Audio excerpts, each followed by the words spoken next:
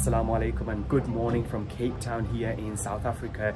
In this video I'll be taking you around parts of South Africa and telling you about how much it costs here, but we're going to start right here in the hotel that I'm staying at. If you're new here, my name is Jubair Ahmed and I make travel videos from around the world, so please be sure to subscribe and like this video.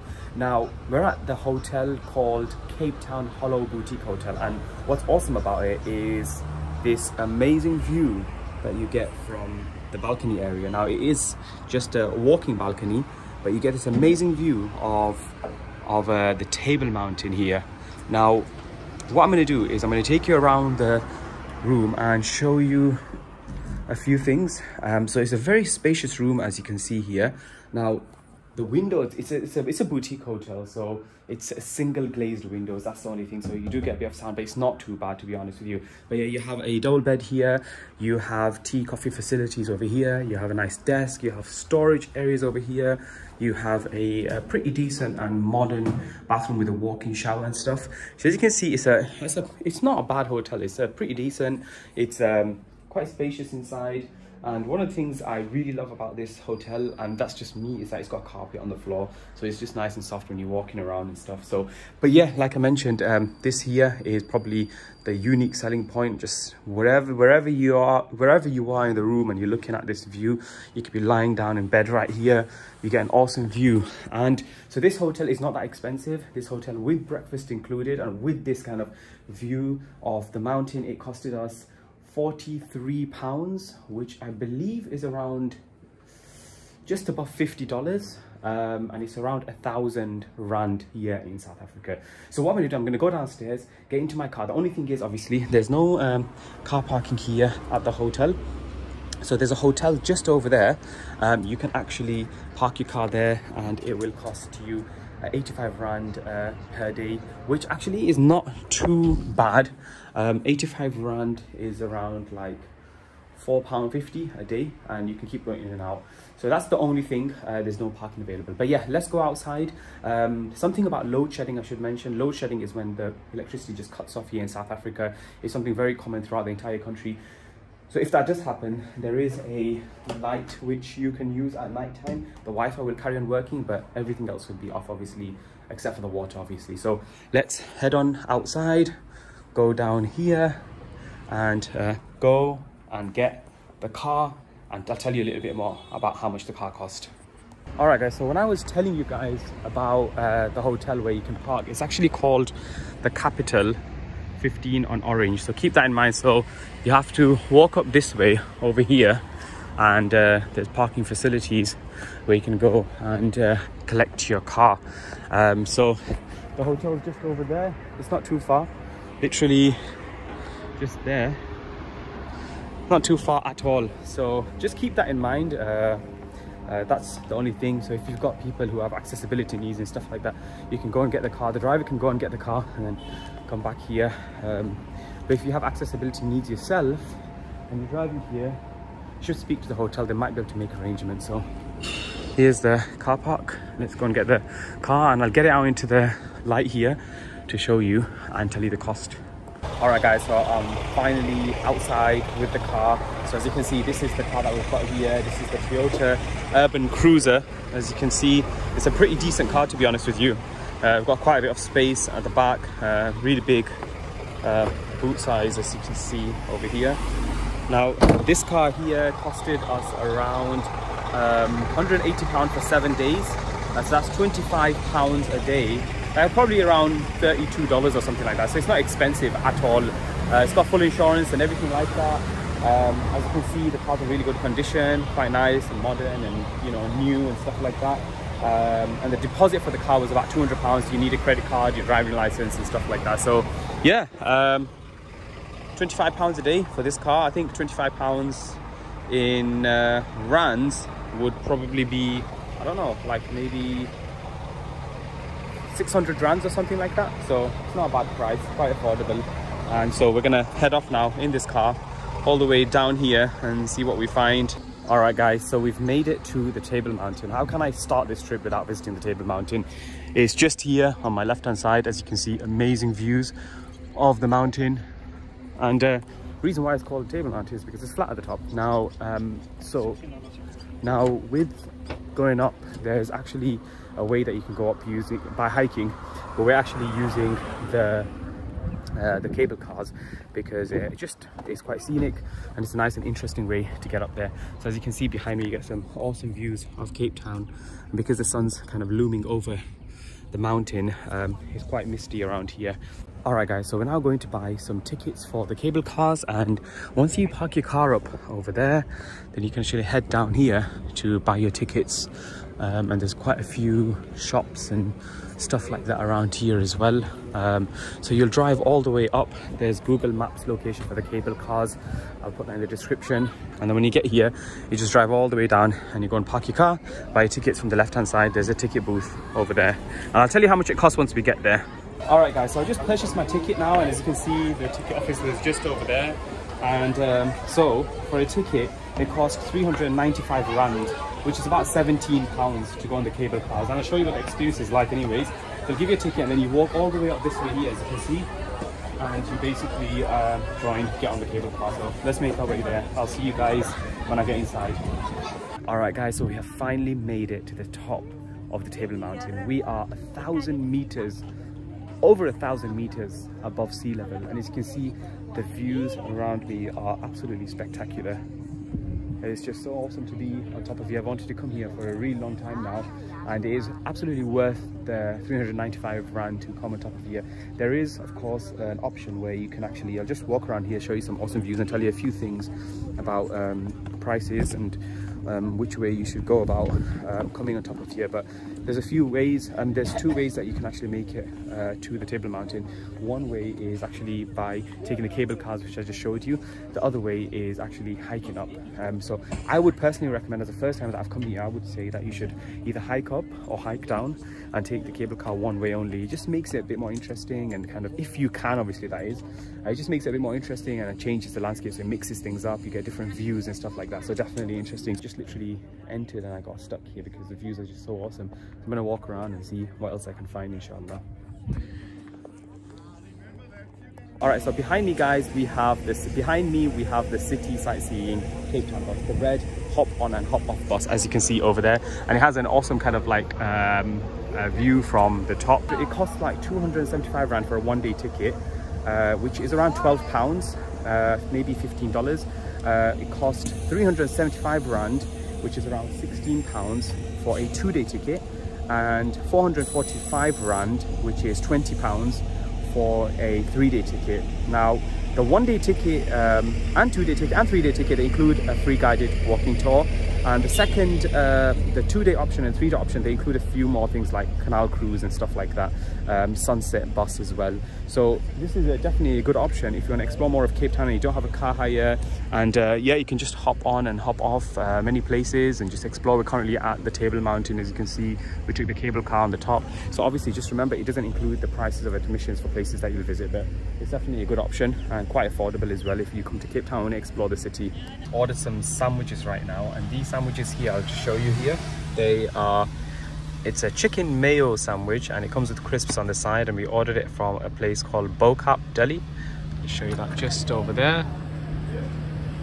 And so these sandwiches costed us, this one, chicken mayo, costed us 65 rand per person, which 65 rand for the crisp, and it comes for the sandwich and it comes with crisps, so that is around 65 is maybe around just what, £2.20 or 30 pence. So it's a little bit more pricey than other places that I've been to, but it's still not that bad actually for a hot sandwich in comparison to UK prices.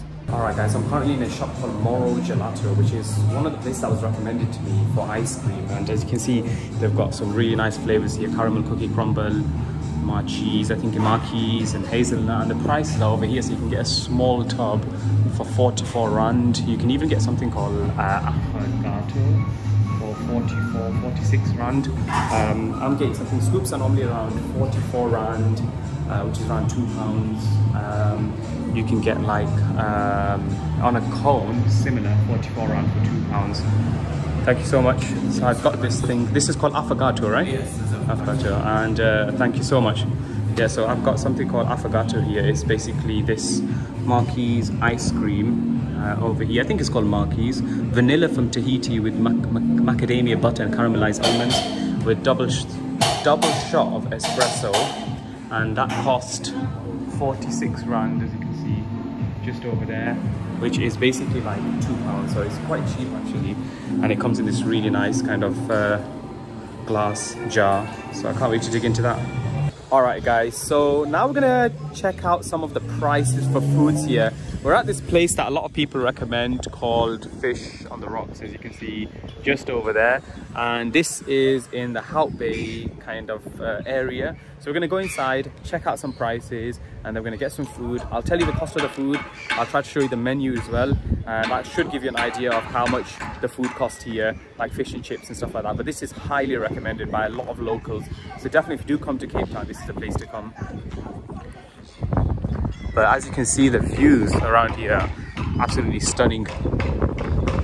There's a lot of birds here, so just be careful. Alright guys, so I've just got some fish and chips, so it's called hake and chips here. And this here is quite a decent sized. A hake and chips is 95 rand. So 95 rand is probably around maybe £3.50. I'll put down how much it is in dollars here. But I think it's around $4.5 or something like that. Then we also have a burger which my wife got. As you can see, this is a fish burger with chips, and this costed around 65 rand, which is basically around £2.50 I think, so it's not bad. And if you're interested in prices, I'll put up kind of a still video of the prices here right now.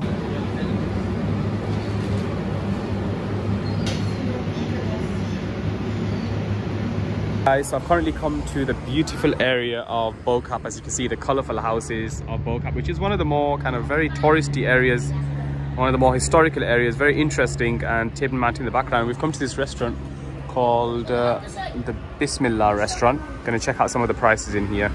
Cool. All right guys, so we've ordered a Denning Vleis. This is like a Cape Malay dish, a traditional Cape Malay dish, and it's basically like a lamb chops in a sweet sour brown onion tamarind sauce. So this, with the rice and with the mashed potato, as you can see, is 165 rand, so it's quite affordable. But then we also have dal here, which is like the yellow dal, lentils. This was 95, and it also comes with rice. And then we've also got this mutton curry here. This is lamb cooked with traditional Cape Malay spices, and this was 169. Now we did order a roti as well, a flatbread, which we're waiting for. You also have some milkshakes that you can get. Milkshakes cost around, let's see, 30 rand, which is quite cheap. And then you also have like these canned drinks that you can get, and these normally cost around, let's see, 25 rand. So it's quite affordable, very affordable. So we're going to dig in right now, and then we'll go to a petrol station to show you some prices of petrol here and diesel. Alright guys, so I've eaten that food. That was absolutely delicious. Really good food. I highly recommend it. It's in a good area, it's in a very touristy area, so you know, you will have a nice place to eat. But now anyways, we're moving on and we're driving towards a petrol station because I just want to show you guys the cost of fuel. Actually, I might be able to get it from here. You have the amazing table, the part of the Table Mountain behind, as you can see just over there. And the fuel prices, as we'll get a little bit closer, but it's 22.62 rand for unleaded, and it's for diesel it's 21.48. So we're talking like literally less than £1 for petrol. I mean, it's around 99 pence, I think it is, for petrol, and for diesel we're talking it's 21.48, as you can see just over there. As we get a bit closer, these are the prices. The first one at the top is petrol, and then the bottom one is diesel. So it's not really bad prices here. Here in Cape Town, it's actually quite affordable. So like I said, it's about £1, $1.50, maybe less than that. For euros, it's about €1.20 or something like that. So it's not bad prices actually. So we're driving, let's see where we end up, and I'm gonna try to cover a little bit about grocery shopping as well. So we might head there next, and I'll also tell you about SIM card prices, what I did for my SIM. All right, so one of the next things that's important for a lot of tourists and travelers that come here to Cape Town or Johannesburg is buying a SIM card. So I actually bought a SIM card in Johannesburg. If you fly into Cape Town, I'm not sure if you fly directly, you'll probably fly into Johannesburg first. But whatever the case, these are kind of roundabout prices that you can find. It's not necessarily that you'll find these prices only in Joburg. So I bought a SIM card and I've actually got the prices right here. So what will happen when you land, you'll give your passport and a payment card or whatever it is, pay by cash, whatever. It's Vodacom that I went with. So I don't know about the price of the other places, but I actually got a, now these are not the actual price at the airport. So I'm going to tell you some of the price. I'll put a picture up, so ignore this actually. There's a 14-day bundle that you can buy, 2 GB for 185 Rand. You can get 5 GB for 399 Rand.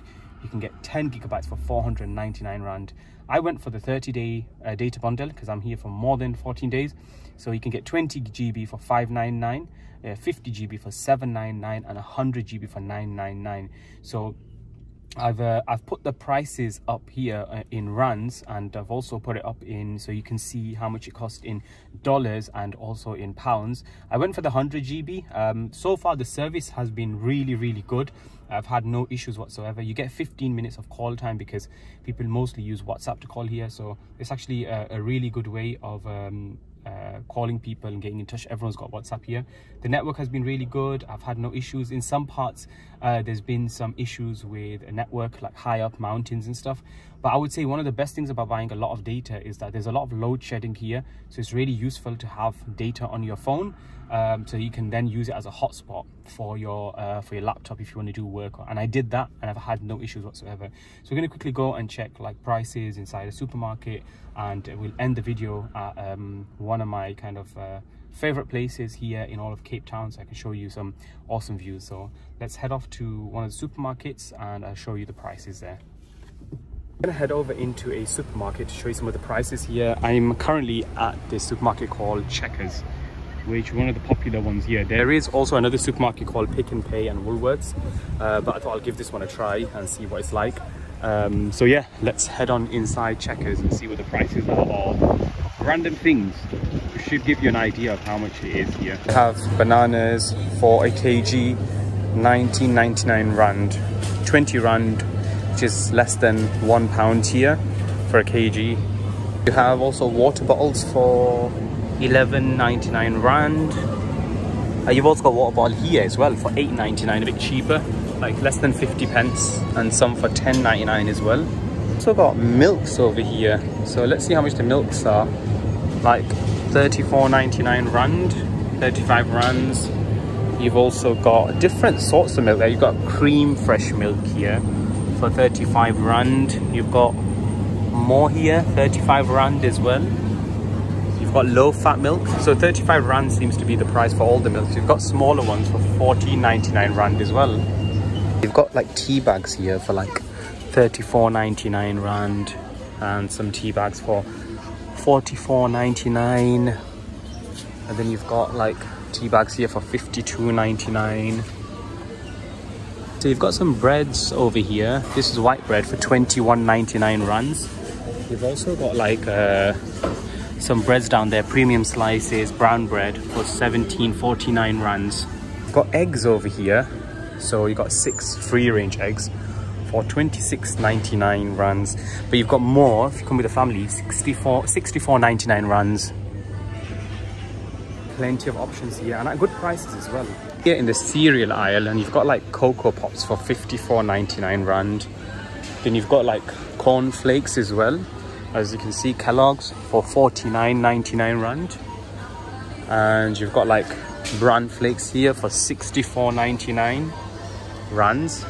Hopefully that should have given you some kind of an idea of how much groceries and staple items cost here in Cape Town, South Africa. We're gonna head off to a really nice viewpoint now, and I'll end the video there, show you some clips of the journey along the way, and see if we come across anything interesting. But I'll meet you guys at the viewpoint.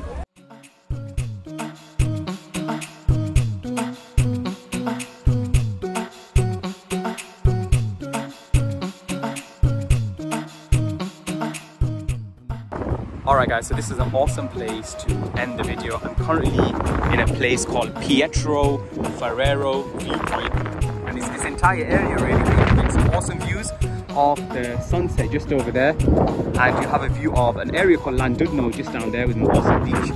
But I hope you guys have enjoyed this video. I hope you guys have found it beneficial. If you're planning to come to Cape Town, I hope it really helps with budgeting and costs and things like that. If you have any questions, please do leave me a comment. Please be sure to like, subscribe, and also comment on this video, and also switch on that notification bell button, so if we do upload new videos, you'll get a notification. Anyways, thanks a lot for watching guys, and I will see you guys in another video. Take care, goodbye, and assalamu alaikum wa rahmatullahi wa barakatuhu from Cape Town here in South Africa. Just show you guys another view, another glimpse of this awesome view here in Cape Town.